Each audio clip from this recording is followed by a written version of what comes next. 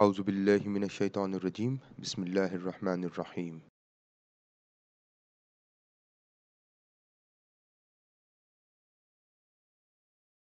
In this section, we are going to look into how to use control variables in SmartPLS4. Let's assume I've got this model where I have two independent variables and one outcome variable, organizational performance. Now I've got some demographic variables which I want to use as controls. Now in this case, I'm interested in using age, which is a metric variable, gender, which is a nominal scale variable, but with two categories only, years of education, employment, permanent and contractual, and let's say I'm interested in using tenure. And all these variables are either metric variables or they are binary dichotomous variables.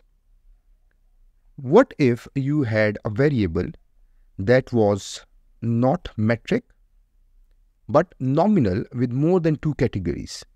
Now in that case, you would create dummy variables and then add each category except one. So let's say you've got 5 categories. So you will have 5 dummy variables.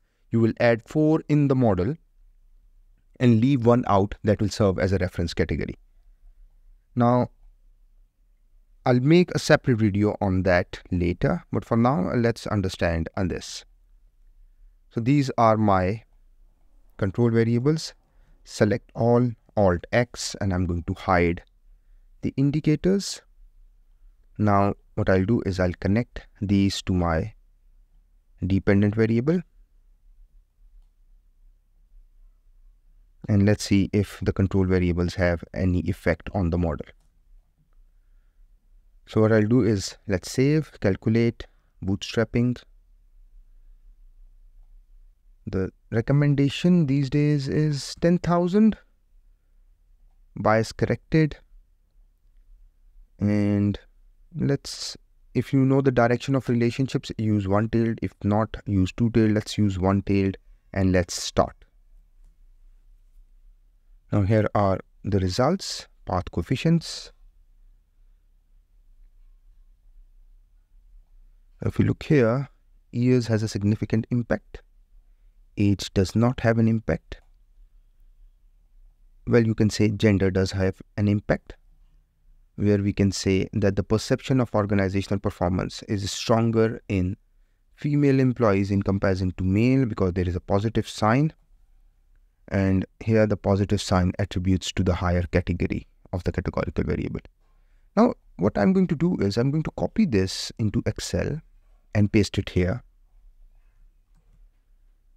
And let me merge and center and call it with controls.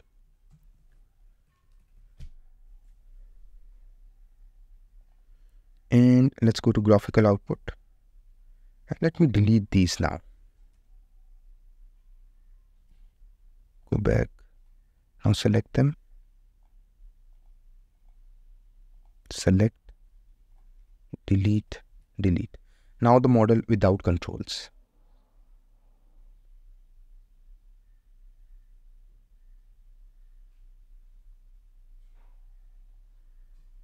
Now let's open the report. Path coefficients. Copy. And let's put them here. This is without controls. Now, if you look here, development on OP, without controls, it is 0.547. With controls, it is slightly low, but not that much. So the controls do not affect the relationship. What about vision and OP? 0.283, 0.79. In both cases, it is significant. So the control variables do not affect the model that much. What about the controls itself, their effect on the endogenous variable? Well, yes, this is significant. So the perception of organizational performance changes with the changing gender. The type of employment does not change the perception of performance. Years of education does change the perception of performance, and age does not. So this is how you can use control variables in SmartPLS4. And when presenting the results, what you can do is you can just write after your hypothesis testing, after you have explained the explanatory power and predictive relevance, you can just add one heading, control variables. And therein, you can mention which of the controls were significant and which ones were insignificant.